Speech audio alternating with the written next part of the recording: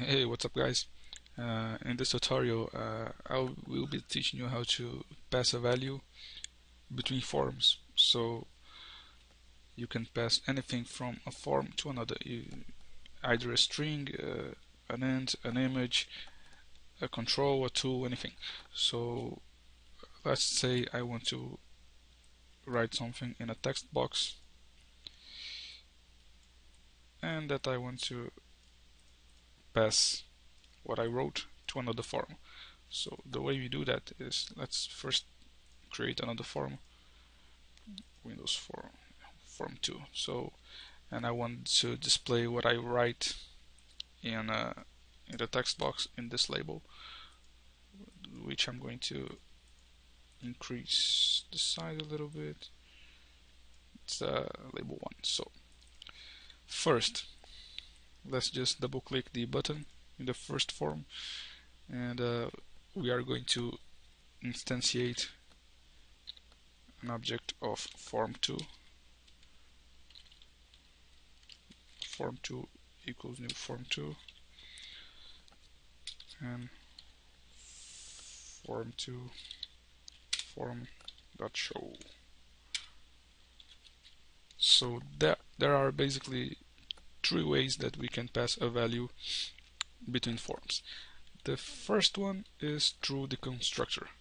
The constructor is the method that we use to instantiate the class. So if I go to form2 and I go to view code, so this is my constructor.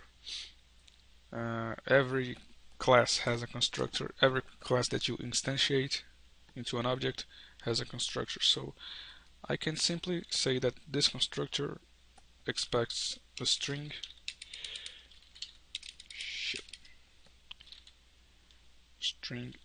value, and if I run this now, I will get an error because I'm trying to instantiate this form, but that shouldn't be the... Whoa, that was brutal. Anyway, so I get an error in the new form2 because this constructor expects a string. So I just say textbox1 dot text, which is in a string. So simple like that. But we need to go to form2 and we need to say in the constructor that the label1 dot text is equal to value. So simple like that. If we run this now, and let's just say, I don't know, I'm out of ideas, and I press this, or simple like that. So that's pretty simple. Another way that we can pass a value is by creating a method without a constructor. So a method that is not a constructor. So first the method needs to be public because I need to access it from another class. So public, and let's just say set label text. It's basically the same thing of the constructor, but this will call after instantiating the object.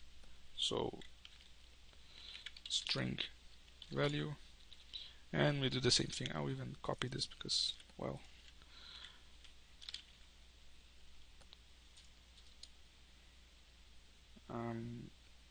why I'm getting this right. We are not going to send back any information, so it's a void. That means that means this method won't return anything. So like that, and I will erase this. Now if I run this again, just to show you, well, I should get the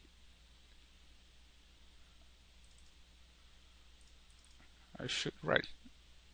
I don't know what the hell is wrong with my PC, but So just to show you again, I should have gotten an error here. I don't know why I'm not getting it. It's running, but anyway, never mind. So the point is, now I'm not going to pass a value through the constructor, but I'm going to go form dot set label text, and we say the same thing, text box dot text.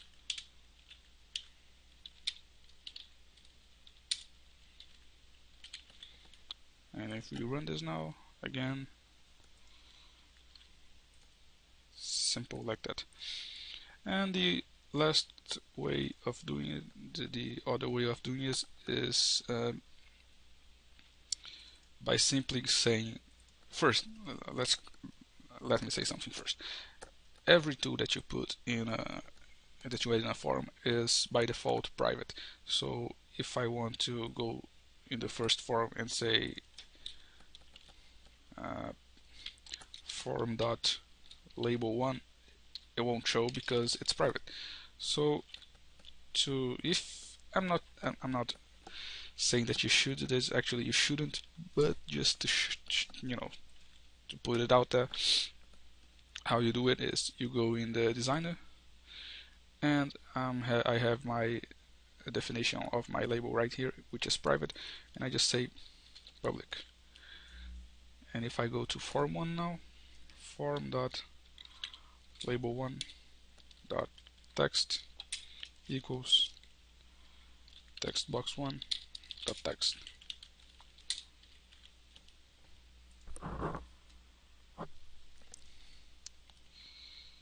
And if I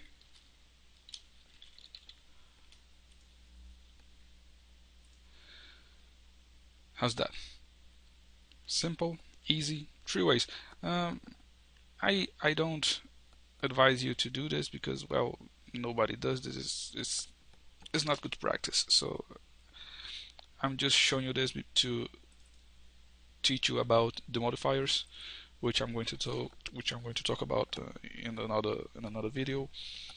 Public, private, protected, internal. It's a lot of things. So for now, that's it. See you guys next time.